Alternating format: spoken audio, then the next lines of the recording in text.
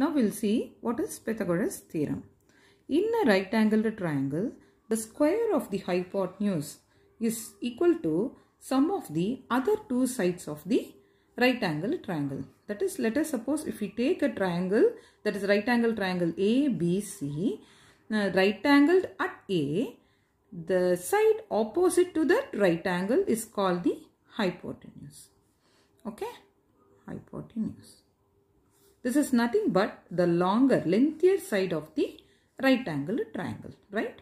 And the other sides AB and AC are known as legs of the triangle ABC, or sides of the triangle ABC. AC and AB are the legs of the triangle, and the lengthier side, which is known as hypotenuse, is here. Here it is BC. BC is hypotenuse and AB, AC are the legs of the right angled triangle ABC. BC is the hypotenuse. Okay. And AB and AC are the legs of the triangle ABC.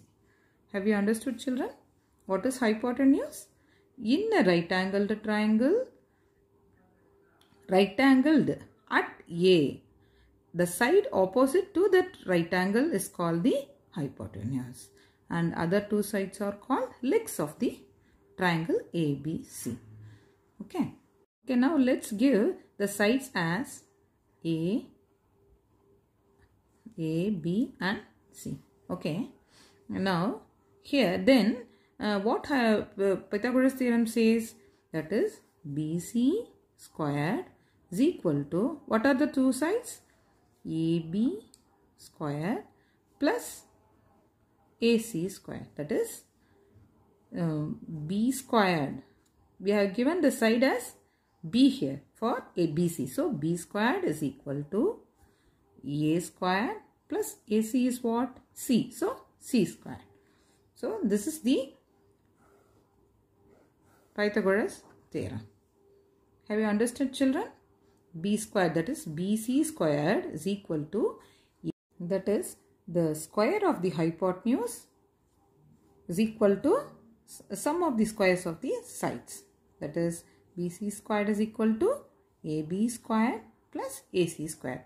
We are just for an example, we are given the sides as A, B and C. Okay, children? So in this chapter, in introduction session, we have seen 4 properties. What are they? Angle sum property, exterior angle property, triangle inequality property, and finally the Pythagoras theorem, what we have seen today. Okay. So by using all these properties only, we are going to do all the exercise problems. Okay. It will be very easy if you understood all these properties. Okay. We'll meet in the next session. Take care.